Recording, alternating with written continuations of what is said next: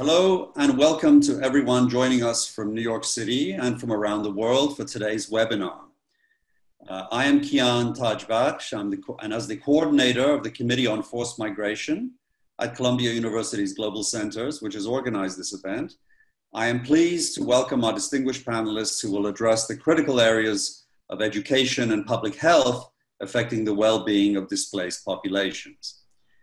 I would like to thank our colleagues, Professor Mary Mendenhall and Dr. Vidur Chopra of Teachers College for putting the panel together. I am also very pleased to welcome today's distinguished guests, Dr.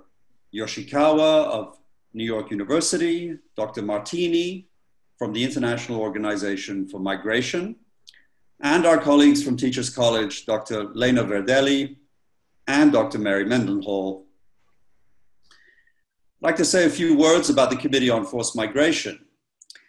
It is an initiative of the Columbia Global Centers, which is led by Professor Safwan Masri, the Executive Vice President for Global Centers and Global Development.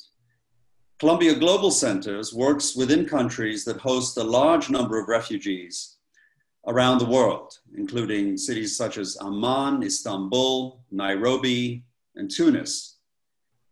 In response to the crisis posed by the pandemic and the impact it had on populations facing forced migration, the Global Centers established the Committee on Forced Migration in 2018 to address this series of problems.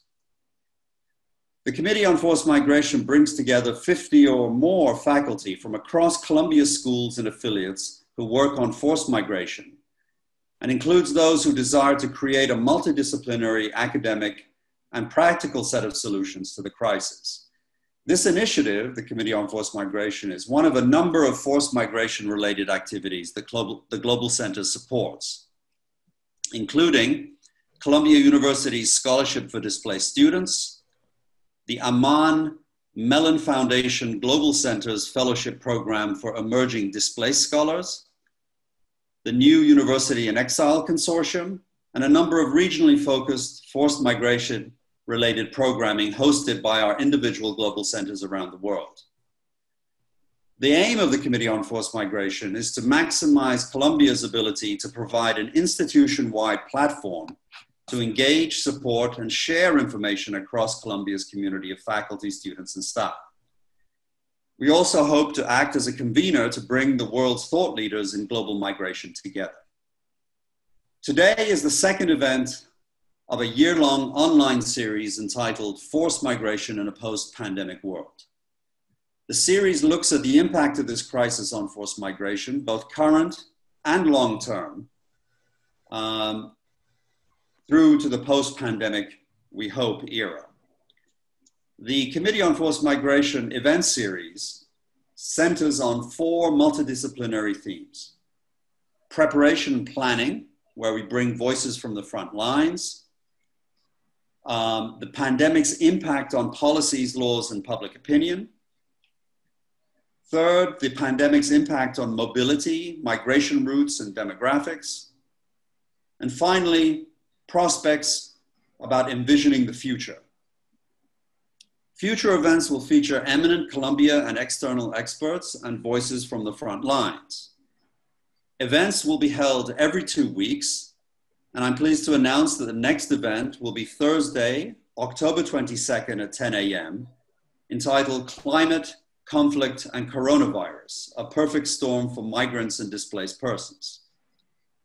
So finally, I'd like to thank all of you in the audience for joining us for this event, and I hope you will join us for future events. I'm now pleased to turn it over to Vidur, who will moderate today's program and introduce our speakers more fully. Thank you, Vidur. Hello. Thank you, Kian. Hello, and welcome to all of you joining us from across the world. I am Vidur Chopra, a postdoctoral research fellow in forced migration and education at Columbia University's Teacher College. As your moderator, I'm delighted to welcome you today for this conversation organized by Columbia University's Committee on Forced Migration Today's conversation will focus on issues of education, health, and well-being for displaced populations, strengthening coordination and approaches across humanitarian sectors. And so it's a large, big question that we're trying to get at as we think about intersectoral collaboration in humanitarian settings. UN Secretary General Antonio Guterres has called the coronavirus pandemic the greatest test the world has faced since World War II. COVID-19 has and will continue to have debilitating impacts on children across all ages. As per UNICEF, up to 1.6 billion children and young people have been affected by school closures, many with no internet access at home. 36 million children could go hungry in 2020 itself, and nearly 80 million children under the age of 1 in at least 68 countries may miss out on receiving life-saving vaccines. Moreover, families and communities are under great duress as they confront a loss of livelihoods, disruptions in food supply chains, and increasing economic insecurity. These proximal and distal factors have long-lasting implications on the realization of children's rights globally and the enabling environments that allow children to develop and thrive. For humanitarian settings, many of these impacts are further compounded by the presence of forced migration as induced by conflict, interpersonal violence, climate change, and now economic decline. And all of this is against a backdrop of rising xenophobia, nationalism, and isolationism in our current global order. In fact, in settings of forced displacement, many would frame COVID-19 as a crisis within a crisis. Yet at the same time, COVID-19 also represents new opportunities. What can countries in the global north learn from emergency and humanitarian settings that have long-standing experiences of addressing and managing crises? With humanitarian organizations recalling their staff from country office level operations, we're also seeing instances of communities and local organizations come together in ways never done before to engage in what we may call as an everyday humanitarianism. And so we see that the effects of COVID-19 on humanitarian settings, and particularly on children, are yet to be seen. But at a moment in time where everyone seems to be operating in crisis mode, we hope that this conversation can be a moment to step back and take a hard look at where we are coming from, where we are right now, and where we seek to be as a collective humanity. Joining me today in this important moment of deliberation, discussion, and lively and respectful debate are our panelists who will be examining many of these issues while keeping children, communities, and families at the center of this discussion. Before I go ahead and introduce them, I just want to offer some norms that will guide our discussion today. One, at the bottom of your screen, you will see a question and answer box that is for questions, comments, and thoughts as you listen to our panelists and engage with their ideas. Two, there will be time for audience Q&A at the end, and so please continue to use the Q&A box to direct your questions to specific panelists or to the panel as a whole. Three, our goal is really to keep this conversational, to learn from one another. And towards that end, I also encourage panelists to ask each other questions. Today, we are joined by Dr. Mary Mendenhall, Associate Professor of Education at Teachers College, Dr. Hiro Yoshikawa, the Courtney Sale Ross Professor of Globalization and Education at New York University, Dr. Lena Verdeli, Associate Professor of Clinical Psychology, also at Teachers College, and last but not the least, Dr. Michela Martini, Migration Health Regional Specialist for East and Horn of Africa at the International Organization for Migration. A very warm welcome to all of you, and thank you for doing this today. So I asked each panelist to offer some introductory remarks that can speak both to the challenges and new opportunities that their sectors confront as a result of COVID. Panelists will offer introductory remarks for 5 minutes, after which I may ask them a clarifying question or ask them to share their reflections on the preceding panelists' comments. So let's go ahead and get started, and let's begin with Dr. Hiro Yoshikawa. If you could just say the sector that you represent, and then go ahead and share your introductory remarks. Thank you. Sure. I work in the area of early childhood development, and so that typically covers the prenatal period up to the early years of primary school.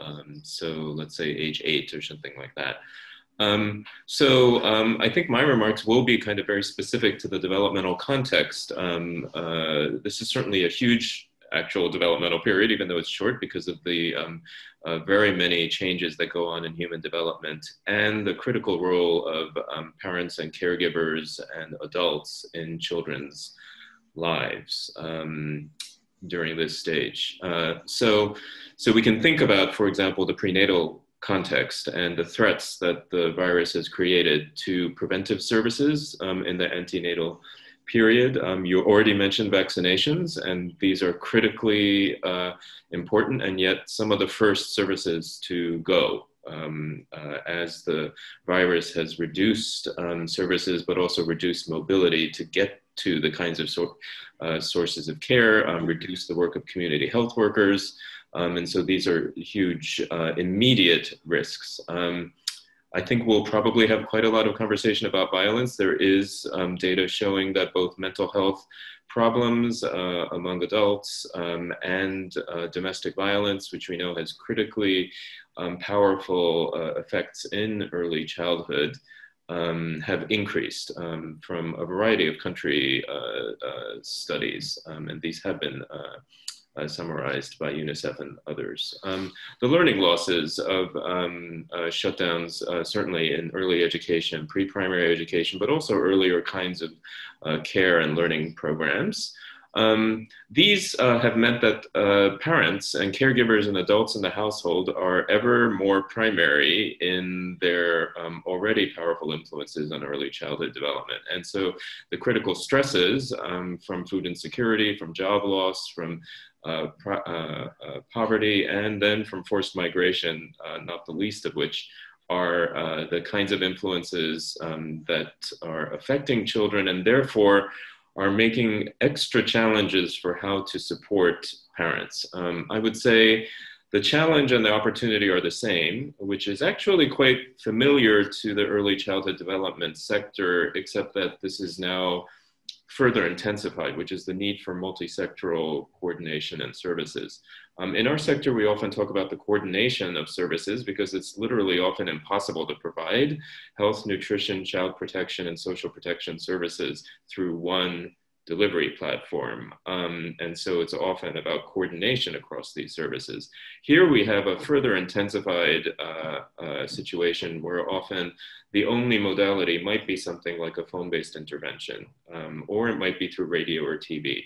And how do we provide those multiple sectors of support? How do we provide the COVID messages, the well-being messages, attention to nutrition, and then also to early learning and thriving and responsive and nurturing care? That is the biggest challenge. But I think there are examples in a whole variety of contexts where these have been integrated. And I would say that phone-based services are one place where within a single phone call and very many kind of curricula that have been developed in situations of forced migration, we're seeing the integration of all of these kinds of messages within even half an hour.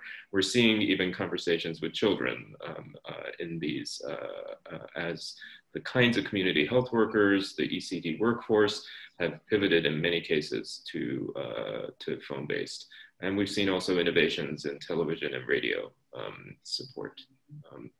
I don't know where I am in terms of time. Is that about it?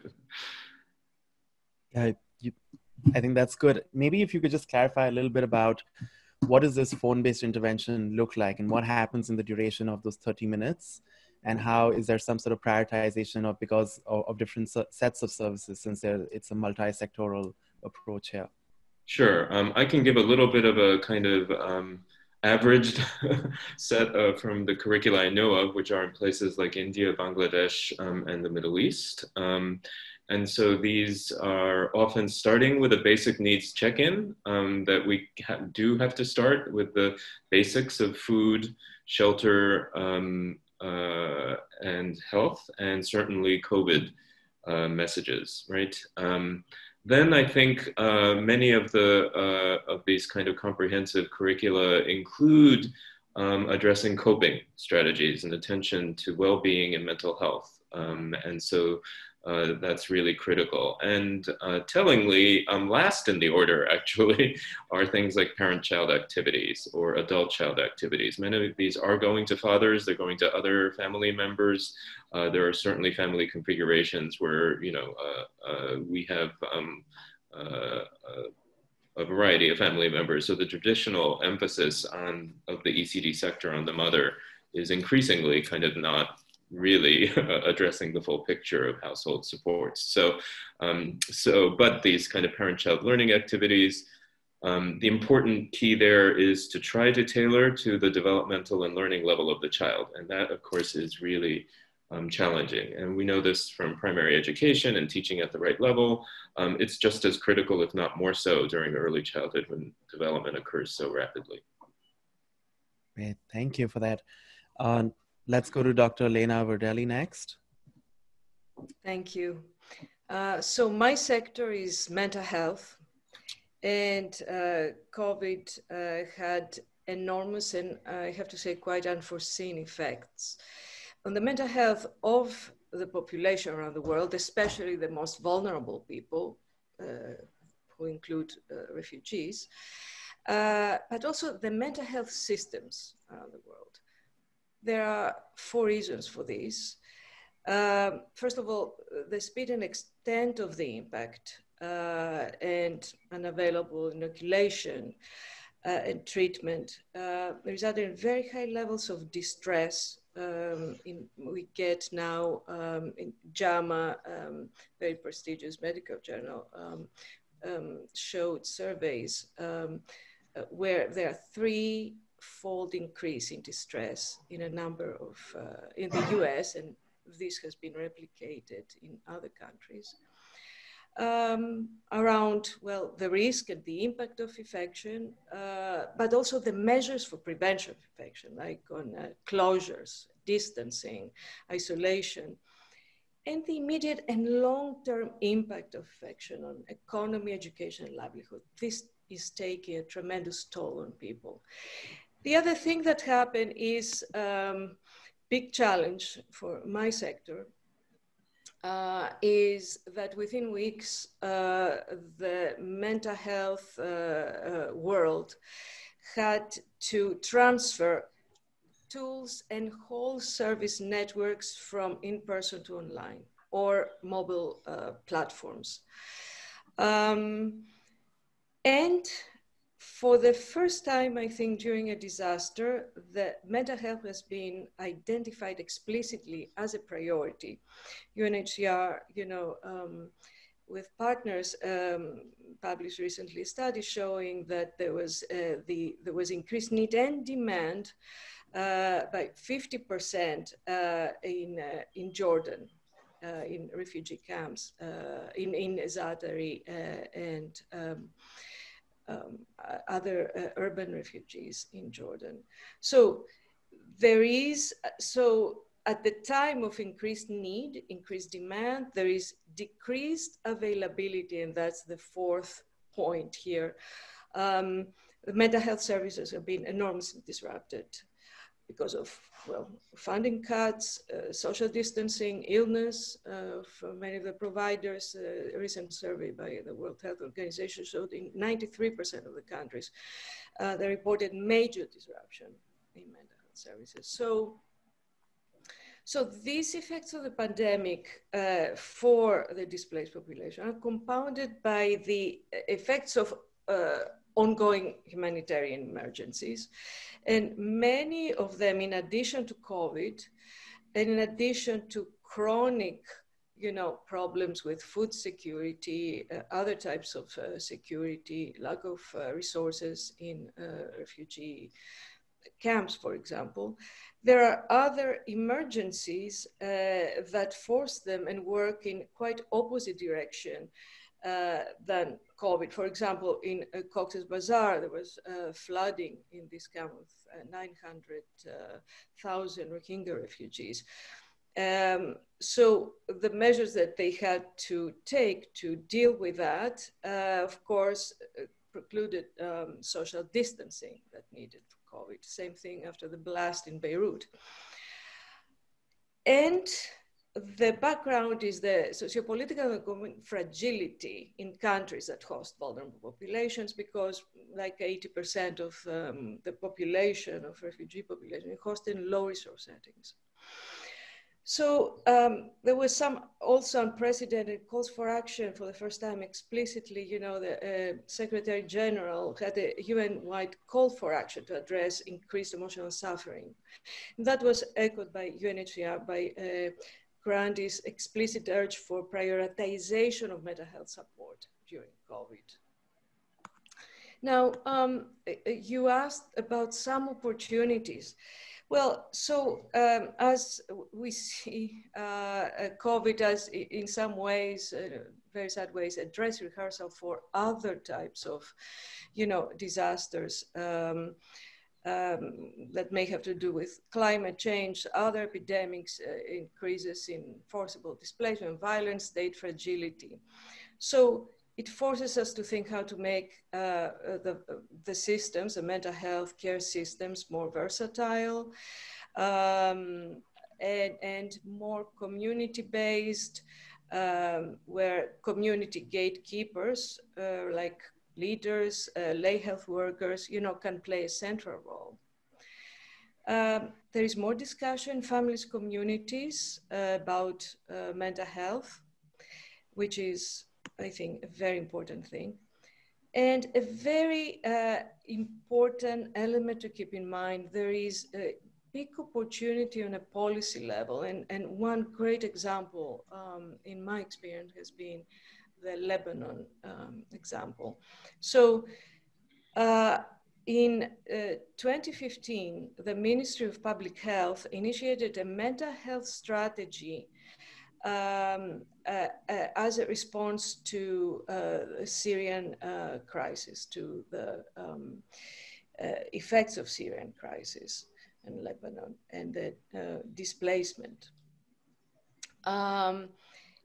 They adopted a human rights approach that everybody who lives in Lebanon had to have access to excellent mental health care, evidence-based, and emphasized in that call, emphasized mental health care for vulnerable populations. So the funding for the mental health needs for displaced population were used in a way that the host population also benefited.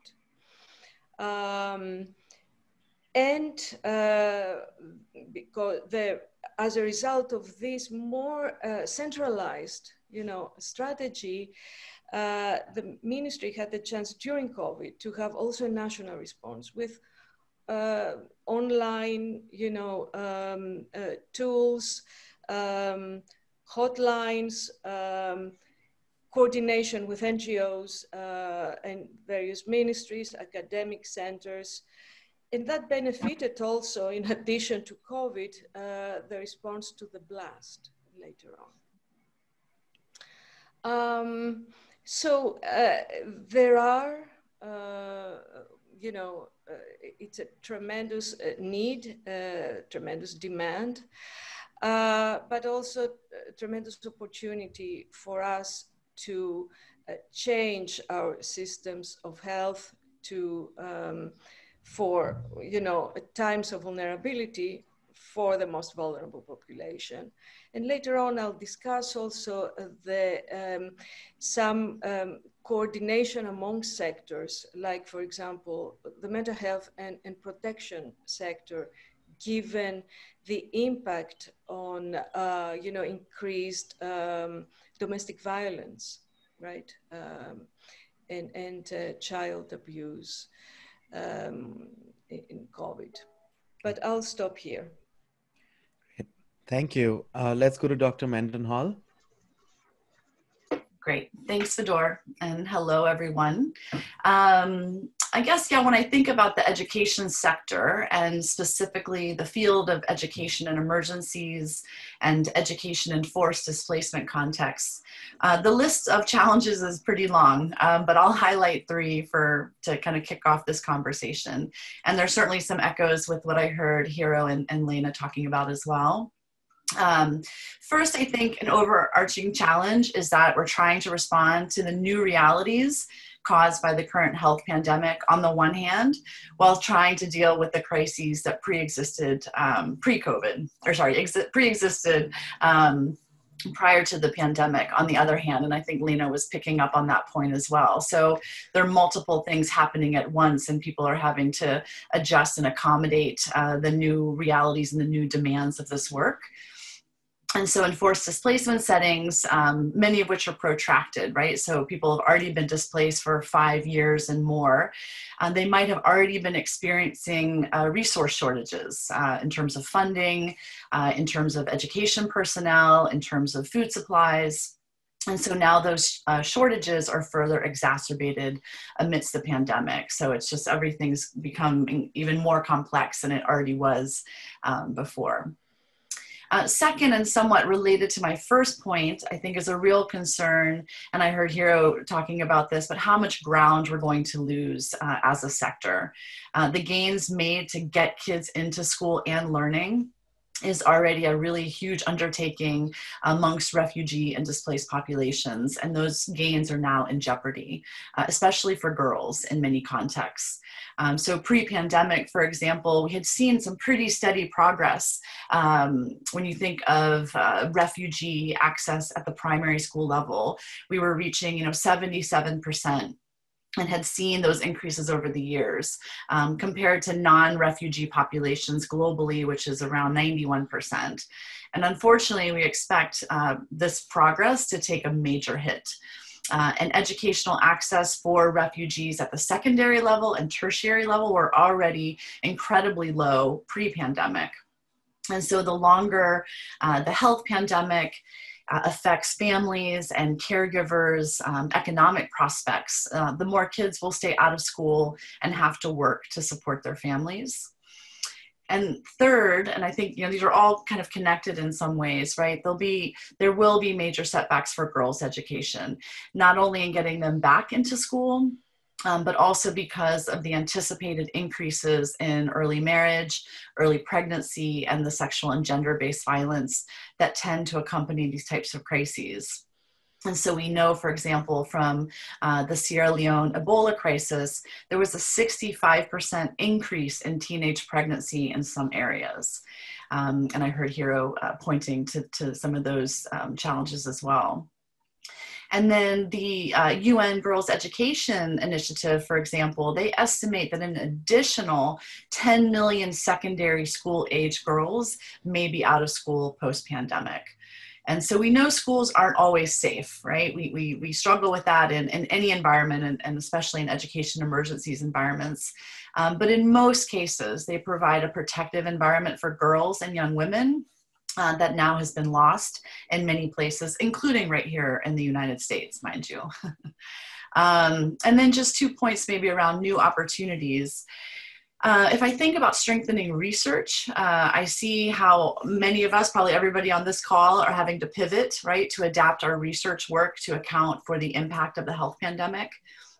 And so as we layer in this new reality and adjust our research frameworks to account for the implications of the impact of COVID-19, certainly that's going to help further strengthen the evidence base, so to speak, both in terms of how we're responding now and hopefully how that evidence can feed into future preparedness efforts.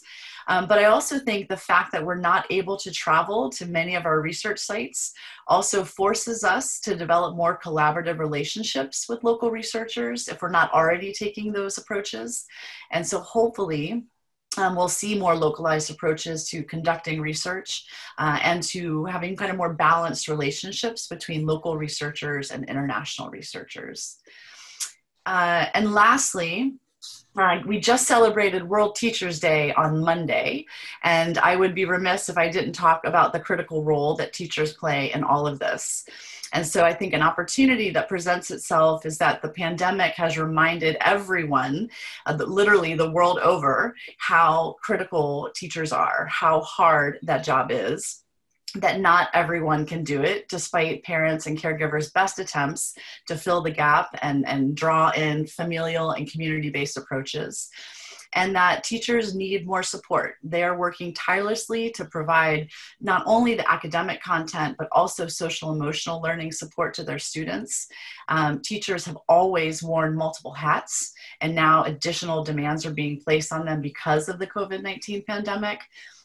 And so the opportunity we have is that there's this, kind of renewed and newfounded respect and recognition for teachers, and we have to figure out how to leverage it to actually continue supporting teachers post-pandemic, not only now, but also post-pandemic in real, meaningful, and sustainable ways that, isn't just more training, but actual, stipends and payments and compensation that reflect the work that they're doing, ongoing continuous professional development to acknowledge the multiple hats that they wear, and just broader kind of systemic and policy level change.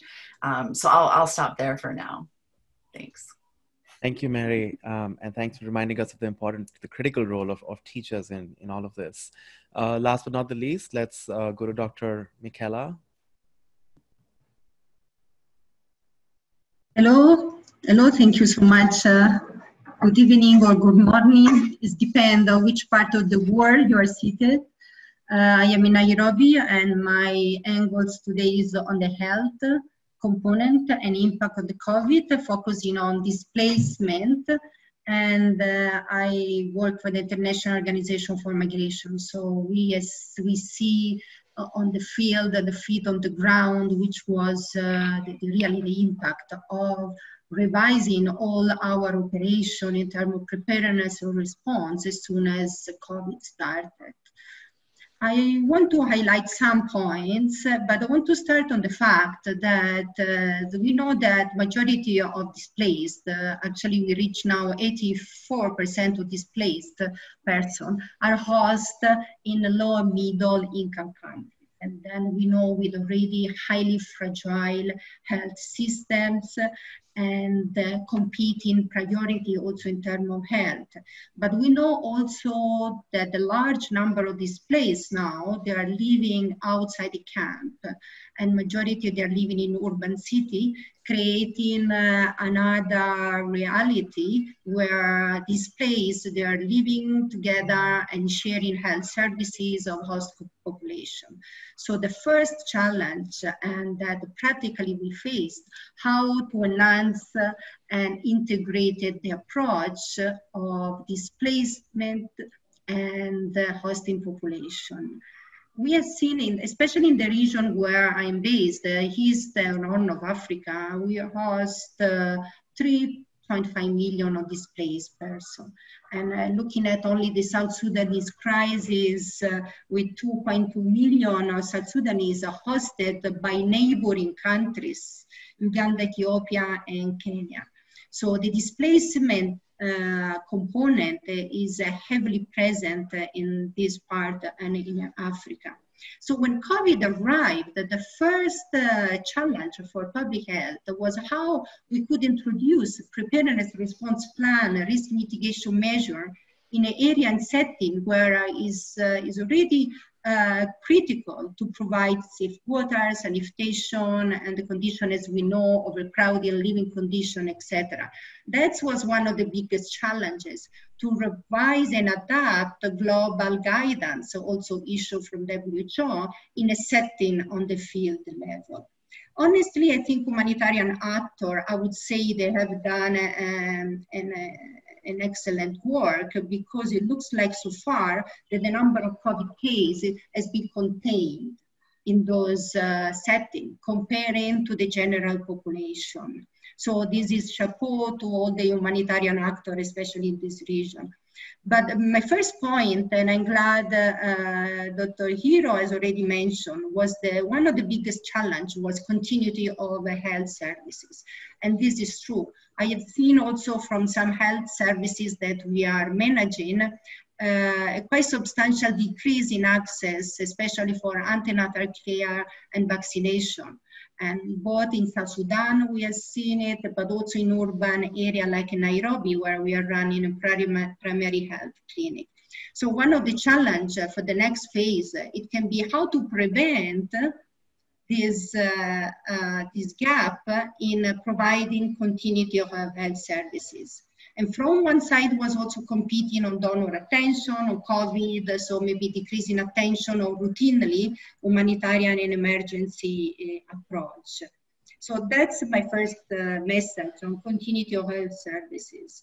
My second point is something maybe more African driven, and it's the issue that as we know, COVID is a global health security component and has passed through the borders. We have been focusing on majority designated point of entry like airport and port, etc. Something that I think we have undermined. And in reality, like in Africa, where borders are extremely porous, population is used to pass through an official entry point. And this is what we have seen during COVID with the lockdown, the closure of the designated point of entry. We have registered as IOM an increasing number passing through unofficial entry point, which totally lack of health surveillance. As a matter of fact, this morning I was in a meeting with the regional team of WHO. They were confirming that there is an increase of COVID epidemic across the border. So my second message is how we can enhance and reinforce the core capacity of the International Health Regulation, which is the guiding document for cross-border health, introducing a concept that it may revise the point of entry, looking at more the mobility continuum. And this is an advocacy dialogue that as IOM we have always started. And with COVID, I think we have seen the reality, how we can better monitor for health surveillance is at the border. My third point is on access to services for those fragile population and displaced. We have seen that they had been left and neglected by the preparedness response. Majority of the countries, they were focusing more on population and they were already struggling to cover assistance for testing, quarantine, case management, etc.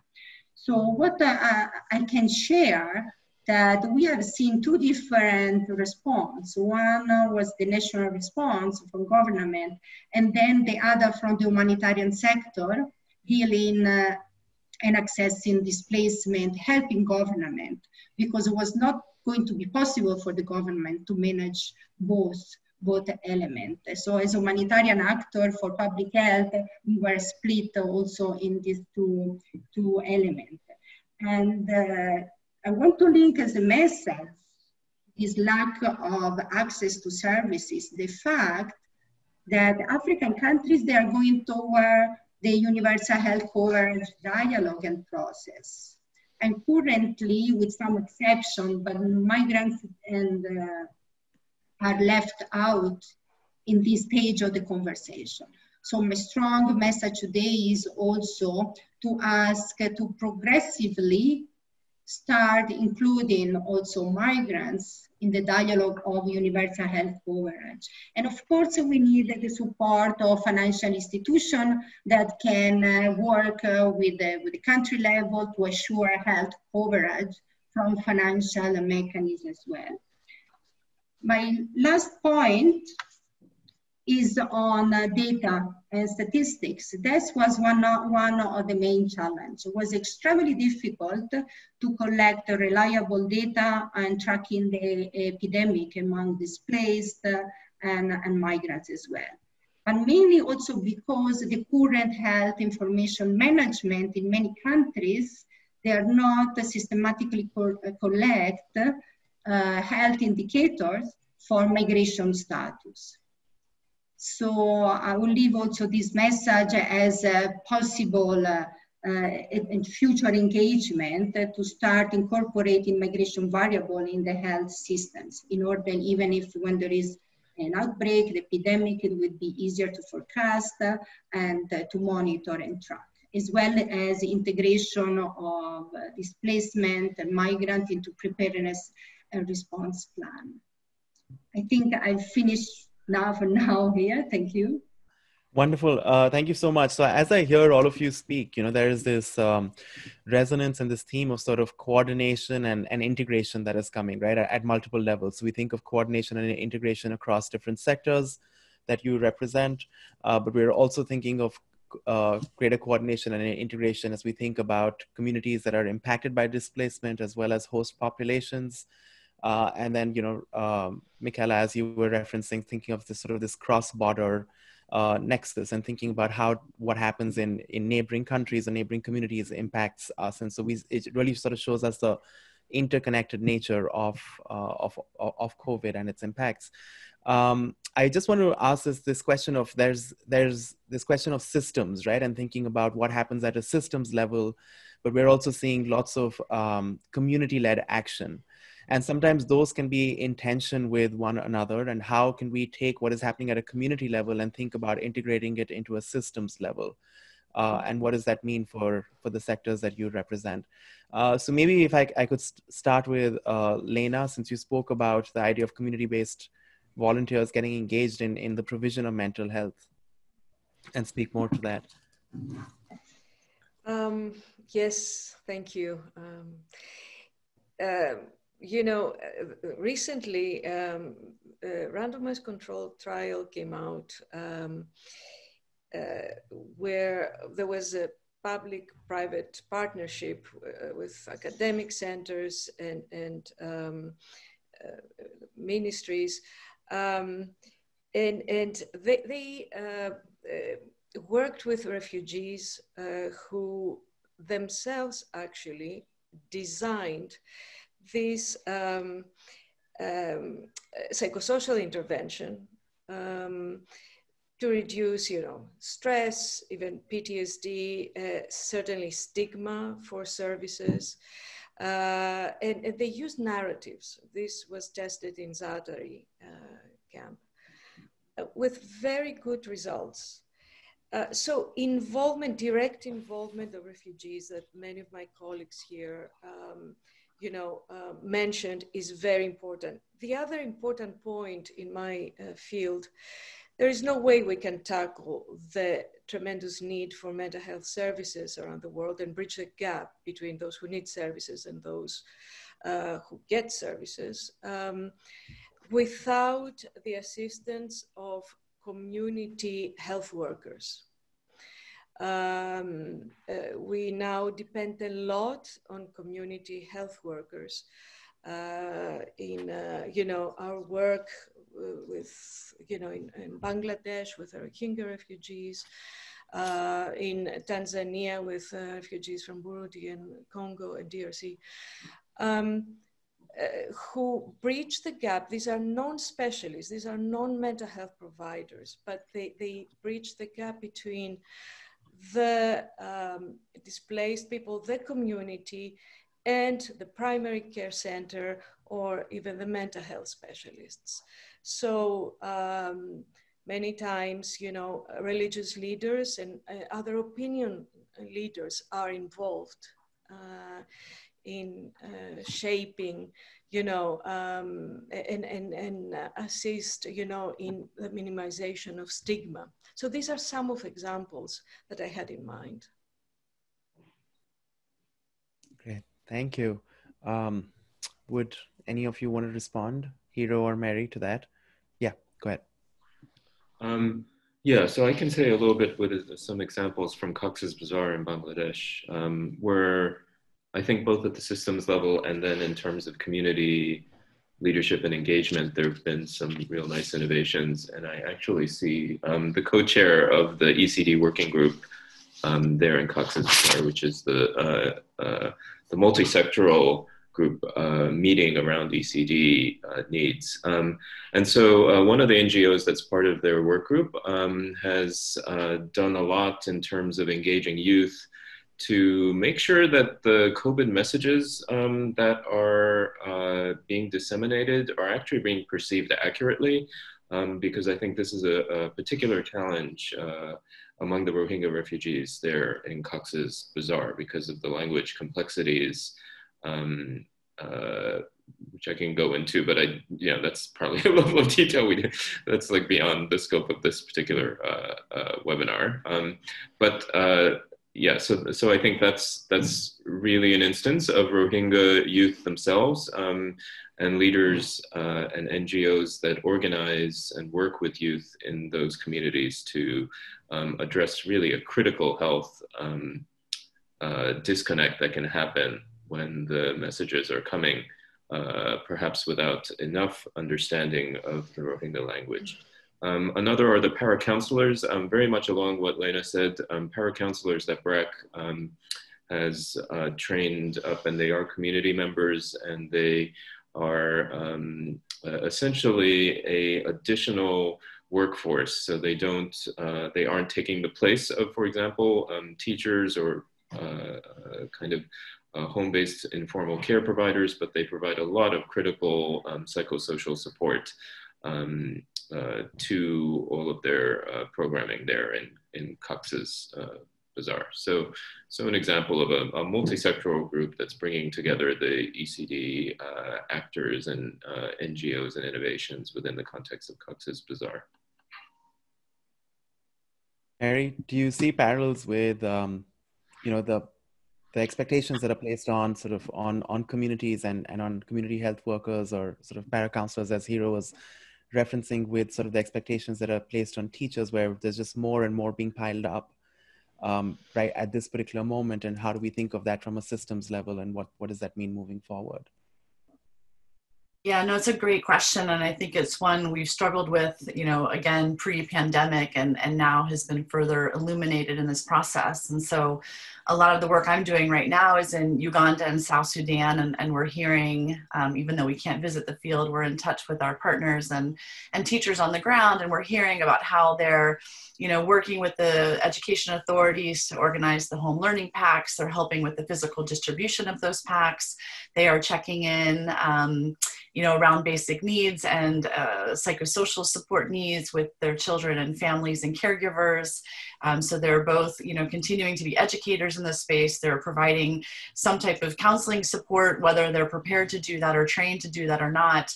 And so again, they're wearing those multiple hats and navigating this new reality and trying to be present and accountable to their students and the communities. A lot of teachers who aren't involved in some of those activities are desperate to get back to work and provide those services. So I think, the connection you were talking about between community-led action and systems, again, I think we have this opportunity to draw more attention to what's happening at the community level. I think there's a real risk that this is going to be a passing, fleeting moment, and we don't find ways to harness that and again, kind of build them into the system. And I don't think those processes are mutually exclusive. I think when we're talking about education emergencies or support for learners, or a lot of my work increasingly is around support to teachers, it's really about both, right? It's about making sure, as everyone on this call is talking about, including again, I'm talking from the education sector, so including learners, including teachers in decision-making processes, right? Better highlighting their day-to-day, what their needs are, creating meaningful ways for them to participate in the decision-making process. But it's taking that and kind of feeding it upstream, but then still mobilizing at that donor level, at that national government level about what the challenges are. And I think you have to kind of do both of those things in concert to really make some movement in the field. So I hope all of us can think about, this in some ways expedited localization process that we see happening because of the COVID-19. We've been talking about it as a goal for humanitarian response for years and years and years. Now it's kind of thrust upon us. And so there's a real opportunity to leverage that.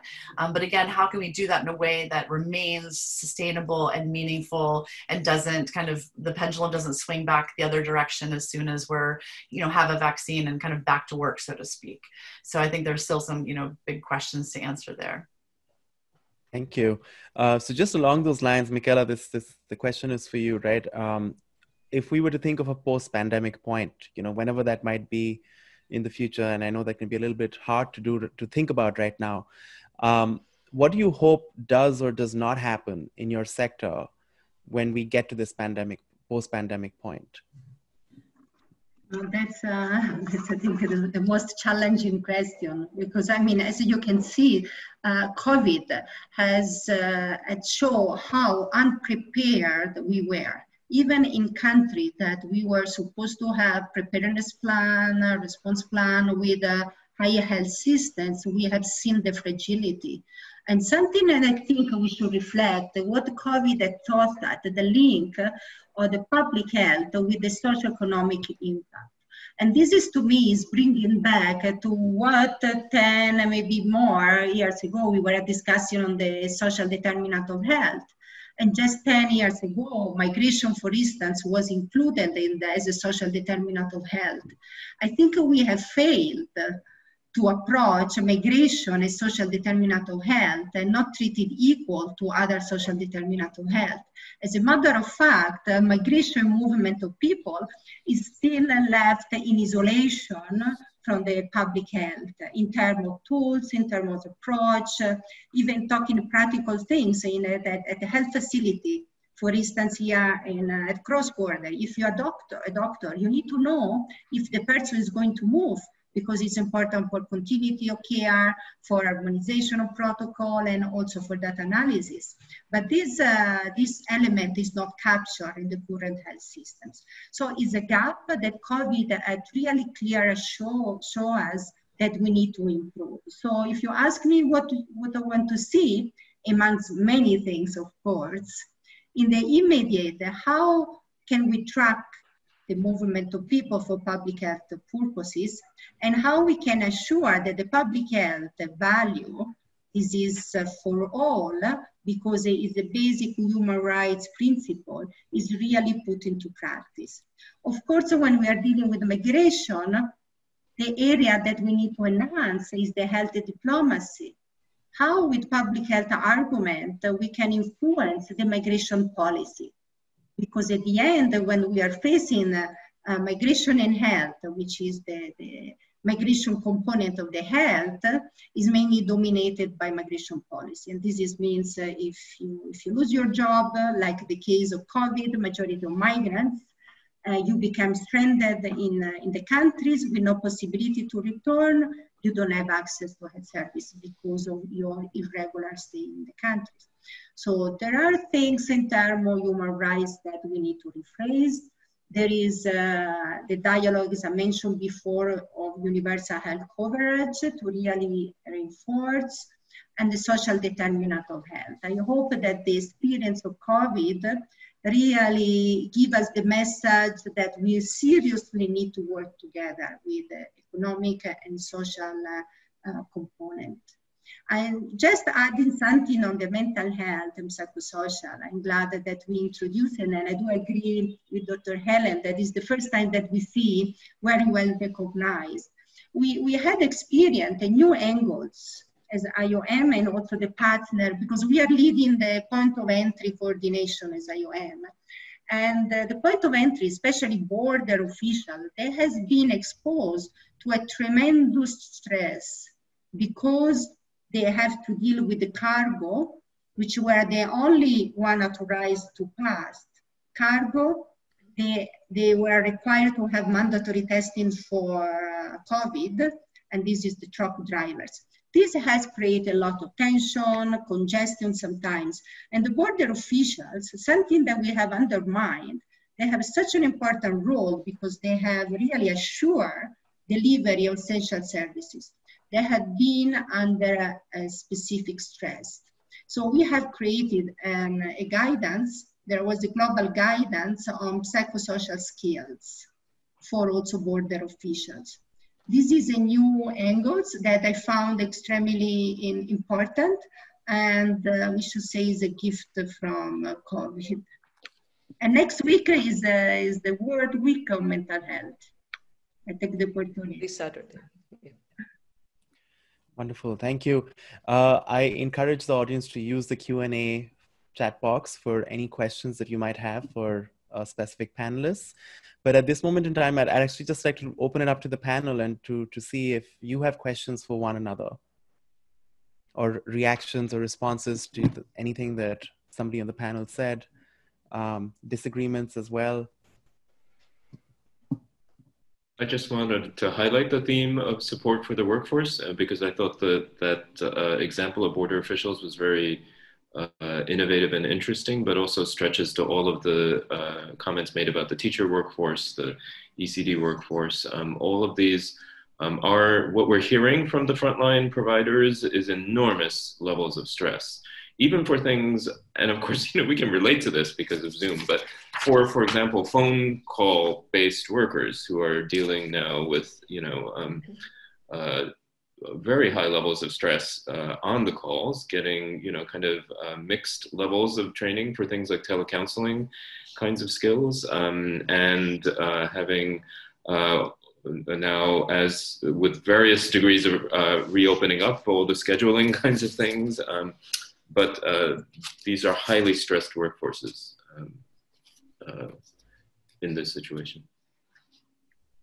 Yeah, and maybe piggybacking on that, actually, I was thinking about, I'm talking about teachers a bit in my comments today, but there's momentum around the psychosocial support that teachers need that's been further illuminated because of the pandemic. And I'd be curious to hear from all of the panelists, but thinking Hiro from the ECD perspective and Lena from the mental health and psychosocial perspective, what opportunities do you see from your vantage point about how we can better support teachers working in these spaces for their own psychosocial well-being so that they can then take care of the kids that are in their charge? And of course, there are health considerations that intersect with that as well, Michaela. So yeah, I'd love to hear if there are suggestions or thoughts about strategic opportunities or entry points to support teachers. Well, Mary, you have been doing some groundbreaking work on that. Ongoing support of teachers, right? And creating a community, because we talk a lot, of course, about the importance of self-care, right? And monitoring that, asking people about their own needs instead of us figuring out. That's one of the things I know you do. But also self-care means also community building. And I know about your program. You have some wonderful ways to do that using, online and it's E and M platforms, like mobile platforms, to do that. That's very, very important, especially during COVID, but also during other, emergencies. So these are some initial thoughts. It cannot be an afterthought. It has to be something ongoing. And also at the same time attempts to reduce stigma, because many times, people have a lot of trouble reporting their own struggles with distress. So that needs to be an ongoing, effort. We also should not forget that although people struggle, the majority of people, will end up somehow adapting to the new circumstances, what we call resilience. And it's always remarkable to see, despite of this tremendous struggle, when things settle down, a lot of people will end up, adjusting to these. Actually, I was wondering, how do you think the teachers, how are they doing now, and how do you think will end up doing after this ends? Mary. Yeah, thanks, Lena. It's a good question, and I think you're right. We talk about resilience in our multiple sectors and humanitarian response, and it is incredible what people adapt to and what they accommodate in this. And so we know that there's a lot of, the human potential to do so is incredible, but it doesn't, I guess my concern is that doesn't mean they still don't need support, and it still shouldn't be a major priority for our work. And teachers in particular, I think again and again, whether it's a crisis context or not, continue to take on the lion's share of work and wear these multiple hats, and sometimes are expected expected to do things that are really beyond the scope of their work, and they may not actually be the best place to provide that support, but they step into the fray because there's no alternative. And I think there's some real risks in that. And so on the one hand, I think, yeah, you're absolutely right, Lena. The teachers will continue to just kind of take it on. But certainly we're hearing, because of the health pandemic, the stress levels are, yeah, as Hiro was talking about, are just through the roof. And really, I think, demanding more attention, and hopefully we'll get more attention. But again, I think there's just a real fear that they just keep doing what they're doing, and we continue to respect their resilience and celebrate their resilience without making significant systemic changes. So it's just, yeah, it's a concern I have. Okay, we're going to open it up to the audience now and going to collect a couple of questions. So one question that has come in is around thinking about systems again, and thinking about how do we work with national governments, knowing that migrants and refugees are oftentimes excluded from national systems in each of the sectors that you represent, but also thinking about work with non-state actors, and what is the role of non-state actors, so even civil society, for instance, in the delivery of services, and what are some of the barriers that have come in the way in working with and through governments. Nikela, do you want to start us off? Yes. Okay, that's a good question. Actually, from the experience of also the COVID in this region, I think also the role of the Regional Economic Commission, like the IGA, the East African community, has played a very important role. And when we are talking about cross-border dialogue and issue, for instance, we had here the alarming figures of the truck drivers, an increasing trend of COVID. So this is a typical cross-border threat. And this was also managed through the collaboration of bilateral and cross-border meetings. It's still a challenge. It has not solved. But what I've seen is that sometimes the role of the Regional Economic Commission is important also to influence country policy when we are dealing on a cross-border issue. Because when we are facing pandemic, we should remember that it's not only country-based response. And if we don't engage in bilateral and cross-border dialogue, we may fail to be comprehensive in the response. And in terms of the role of non-state actor, of course, we all recognize the importance and the excellent work that many NGOs and civil society they are doing on the field. As UN agency, we work closely with them, and I encourage this collaboration should be strengthened and continue. And also can be a mutual exchange. So there is no doubt that engagement of the civil society and of the actor is relevant. Okay, thank you. Hiro, so this question is for you, of how do we sort of better coordinate these intersectoral approaches, since you represent ECD that has long-standing experience of inter and multi-sectoral work. How do we strengthen these approaches? And also, since you're engaged in action-oriented research, how is your own sort of research work pivoted at this moment when sort of the field feels even more distant and harder to reach? Sure, yeah, and I can, maybe I'll start with the last question, but yeah, we certainly are now, we're embarking on next week, on an evaluation of a phone-based model in Jordan, and are informing more broadly beyond impact evaluation, the M&E approaches.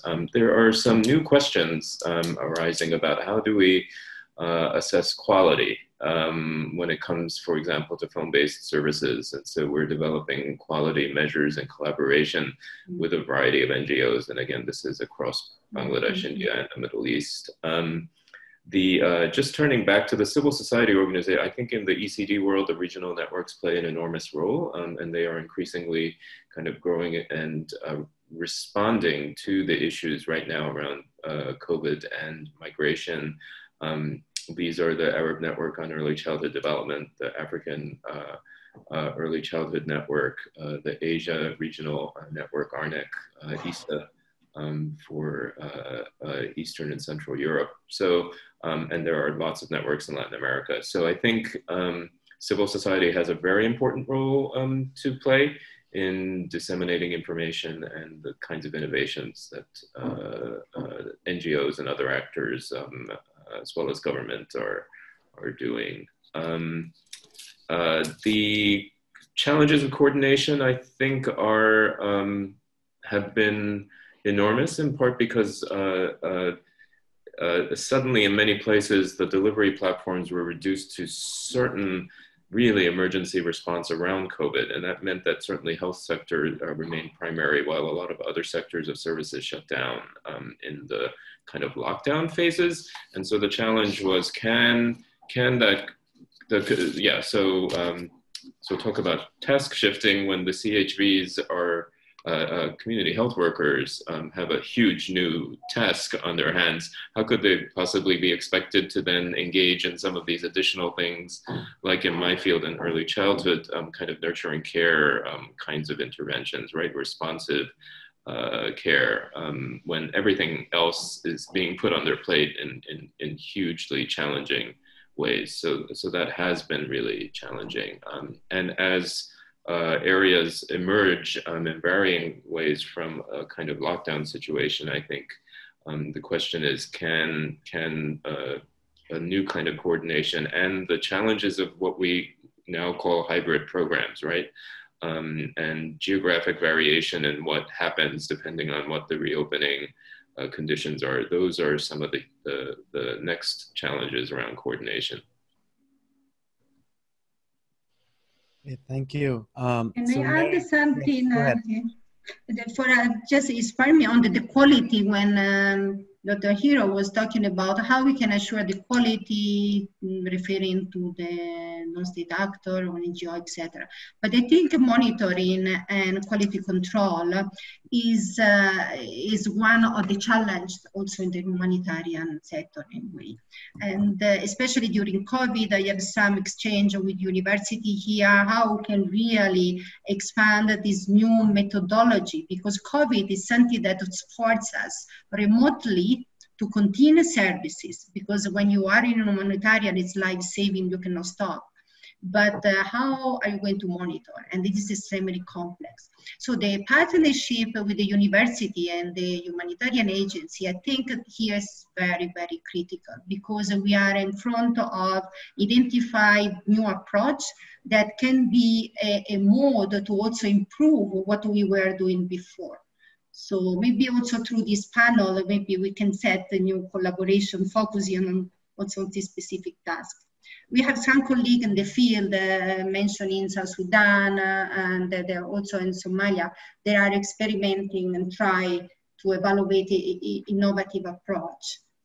For instance, there was one proposal in South Sudan also to use the drone for delivery and monitoring for vaccine or supplies of medicines.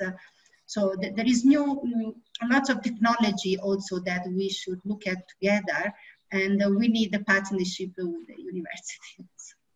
Great, thank you. I love this idea of this forum as a starting point for collaboration among all of us in the work that we are doing. So great forward insight, Michaela.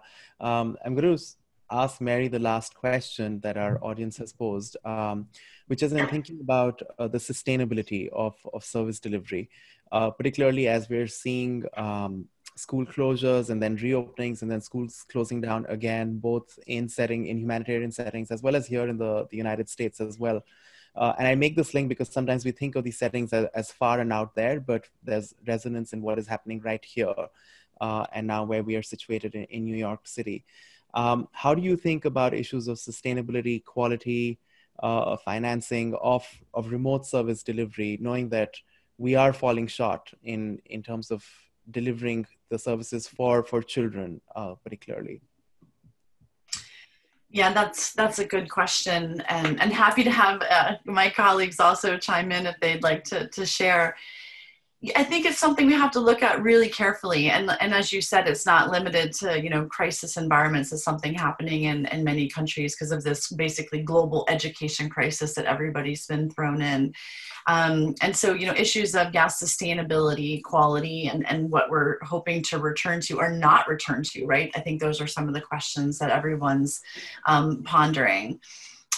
So I think, you know, that's part of the, I guess, the learning process that we're going to have to continue to engage in, the research and the formal processes, but also the informal processes.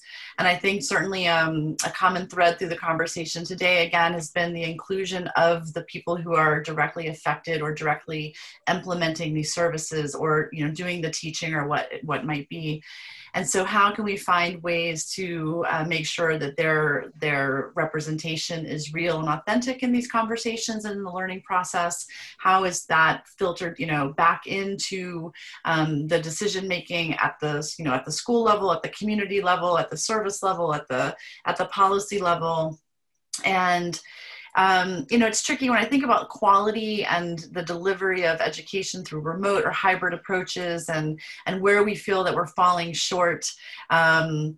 Yeah, I know there's a lot of tension because on the kind of private sector, tech sector side, people are thinking, oh, these are new opportunities to leverage technology to reach students and even, you know, to replace teachers and, you know, to create these educational opportunities. That is very scary to me. And I think we have to find ways to hold all of us accountable for these conversations. And yes, the opportunities that are presented and certainly leveraging technology. Technology is a wonderful resource, but I don't think it's going to solve all of our problems, and we need to really hold that intention with conversations we're having about service delivery and especially education delivery. And I think, yeah, the sustainability of it, yeah, to be determined, Vidor. I don't know if I have a good answer to that question. I think we'll certainly see, I mean, even at the higher education level, I hear faculty saying, well, we're going to continue teaching classes online, even if we've never done it before. And that's okay. There's scope for that. But I think to have kind of a healthy discussion about when that's, you know, most applicable and when it's not, we need to continue to wrestle with it. Yes, I don't have an elegant answer for you. I think it's really messy. I think we're still learning. I think we need to create opportunities for the key people doing this work to be feeding into these decisions. And hopefully we're really holding them, you know, placing the value on them that they deserve in the process. Yeah. And if I may add one sentence to connect the well-being resources for displaced persons to those for the host population through national strategies and intersectoral collaboration. Yes, exactly.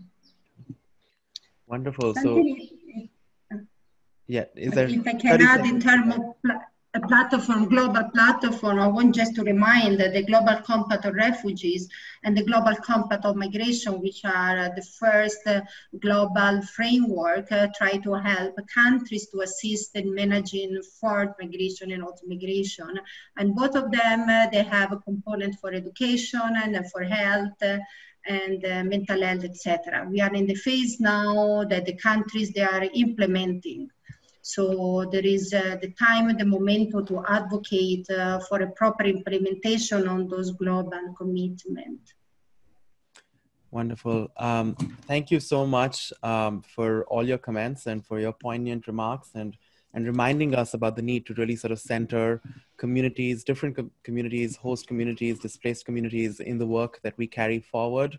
And that these are in fact real sticky dilemmas. There are no clear cut answers and solutions that can be belted out, but continued considerations for quality, for sustainability, this idea of expedited localization, Mary, that you suggested, and then in thinking really about different levels and layers of integration and coordination in the work that we do to be able to serve and uphold children's rights and ensure that we can create enabling environments that allow them to thrive and flourish. On behalf of the Committee on Forced Migration, I'd like to thank all of our panelists. And from our panelists and me, I'd like to thank our audience for joining us today. And we wish you the best and hope you stay well and safe and healthy. And please don't forget to join us for our next conversation, which will be 2 weeks from now on October 22nd at 10 a.m. US EST on climate, conflict, and coronavirus. Thank you very much and be well.